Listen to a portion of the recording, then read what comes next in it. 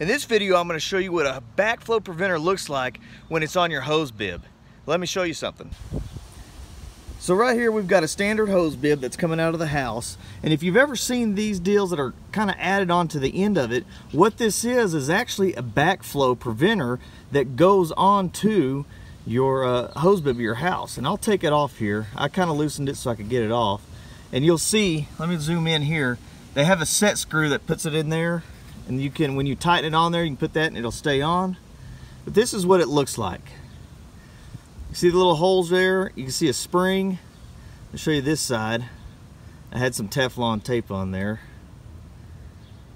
You can kind of see what it looks like. But what this is designed for is it's a backflow preventer, so it keeps stuff from going backwards back into your water supply for your house. If you don't have one of these, let me show you. If your hose bib just looks like this, just standard hose bib, and it doesn't have one of these on there, I highly recommend you go get one of these. You can get them at Home Depot, Lowe's, or maybe your sprinkler supply place close to your house. But tell them that you want one of these. It's just a backflow preventer that goes on your hose bib. They'll tell you exactly what they call them. I've heard a couple different names for them. But highly recommend you put this right here on your hose bib, because you want backflow protection also right here. You've got it on your sprinkler, you also want it on your hose bib. And so what this, you just screw this on there and get it tight. You might want to put a wrench on it, and everything works the same. It kind of, I'm not going to turn it on, I don't want to get sprayed.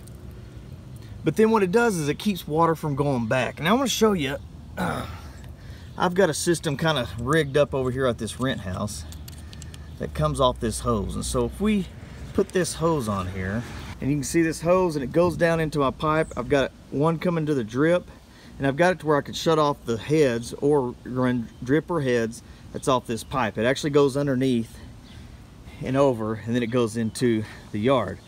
So what I'm going to do, I'm going to show you how this works. I'm going to turn this on.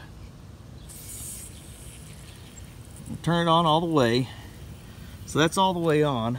And if I zoom over here,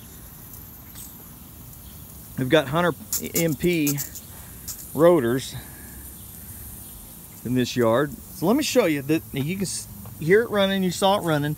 And when you turn this off, and if there's a question on is there backflow that's going to come up your hose, well, this is going to answer that question too, because the answer is yes. When I shut this off, you see that? That's designed, works exactly like it was supposed to, because when those heads go down, it's pushing water back, and it actually pushed it back up this hose. But that's what this was. It kept it, brought it out, kept it from going into the house, which could be a potential problem. And I can show you again. I turn this on. I'm going to show you from this view.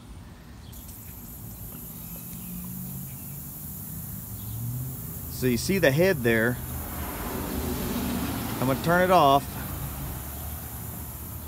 When that head goes down, right there, this is what happens. When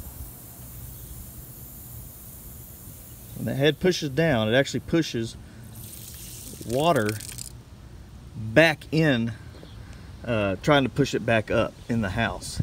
Now what happens is, these heads, when I fertilize the yard, fertilizer can get stuck around the head. A dog can pee on the head, dog can chew on it. All kinds of contaminants can be around that head, and when it goes down, it actually sucks it down in. And you can see the water that came out of this backflow preventer that was coming out, that actually, the stuff that's in there can eventually keep sucking in, and get back into your water. Now in this house, I'll show you this window. The kitchen sink is right here. And so eventually that stuff could get right there in the kitchen sink and just really contaminate the whole house, but definitely right there. So one of the main reasons you have any kind of backflow is to keep things from going back into your water supply and contaminating your water. In this case, it can happen on your hose bib. As you see, that water was pushing up since I've got these heads on there. So you want to have a backflow preventer on your sprinkler, but also on your hose bib. Every single hose bib on your house needs to have one of those. So if you go out in your house and you don't have one of those, you need to go get one and put it on there. You need to have that backflow preventer on your hose bib.